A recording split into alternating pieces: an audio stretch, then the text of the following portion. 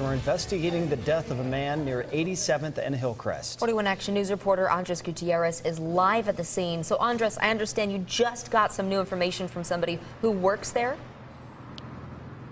Yeah, they tell me that the body was found on the second floor hallway of the Capitol in here in South Kansas City. The crime scene unit actually showing up within the last 20 minutes here. And the police chief just tweeted out saying that this could possibly be a homicide that they are investigating. Officers were called out here around 1:42 this morning. When officers showed up, they found that man dead inside the hotel, again on the second floor, and that's according to a worker here at the Capitol. And police right now do not have any suspect information, nor do they have anyone in custody. So a very long morning out here for these officers as well as investigators as they will continue to process the scene. We'll continue to monitor updates out here and bring them to you as we get them. Reporting live this morning in South Kansas City, Andres Gutierrez, 41 Action News.